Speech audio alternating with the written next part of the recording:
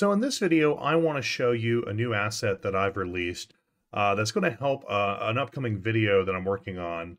And that is just simply how to add QR codes to your project. There's a Python library that does this. There's some tutorials out there. Even I think Matthew Reagan has one that he has done showing you how to do it as well. But what I've done is I've decided to wrap that into a container with some custom variables to make it just a little bit easier to drop into your project. So I am going to show you, if you go to the link that is in the description below, it'll take you to the QR code maker where you can download it. Now, it does have a requirement. You do need to have Python installed and custom path set up. I've linked two already tutorials, videos out there showing you how to do this. I didn't want to repeat that in this video since other people have already done a pretty good job showing you how to do that. There is kind of a standard way to install Python and then just set the path manually. And then there's some other options using Anaconda, and Alpha Moonbase has a widget called TDPIP that will bring the file in without having to go through some of this process. So you have a couple options there on how to get this done, but that is what you need to do as a prereq to get this to work. And the library that we're going to be using is called PyQR Code. So if you do those prerequisites and you install the PY QR code, then you're able to download this tox file or this complete zip file with the whole demo set up already. So you'll just download that, and then we will bring that into our project. So I'm just going to start with a fresh file here, and I'm going to bring that tox file in.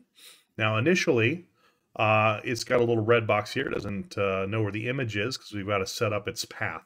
So I'm going to go over to the properties. I'm going to click on the plus. I've already set up and saved this file to a directory here. I'm going to make a new directory, a new folder that I'm going to call new folder. And we're going to call that just QR. And that is going to be our directory. And then we need to give our QR code a name. Now we can give it the static name here.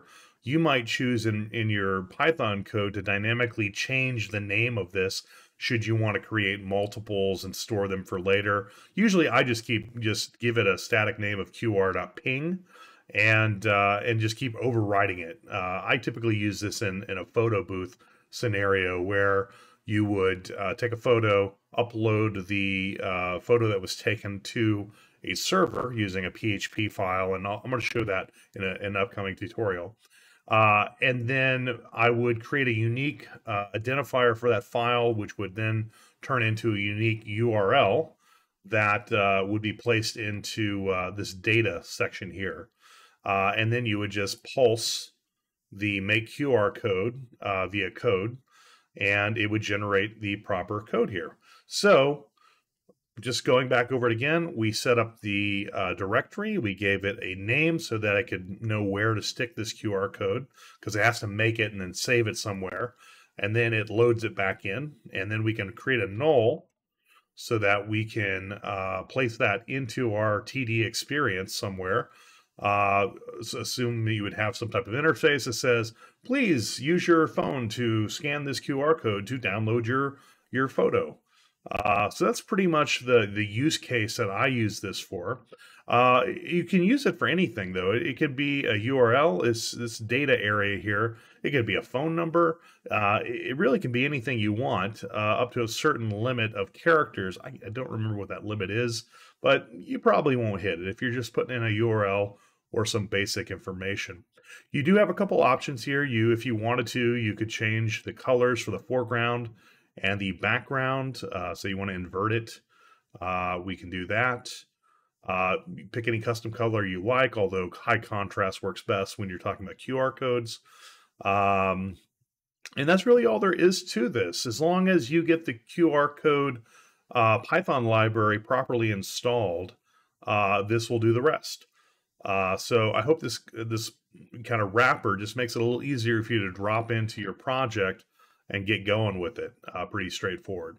I don't know if you want to look in here or not, but it's just having to do with the custom variables feeding into this main script here that just plugs it all together and calls the Pi QR code create function, and then we turn it into a PNG file.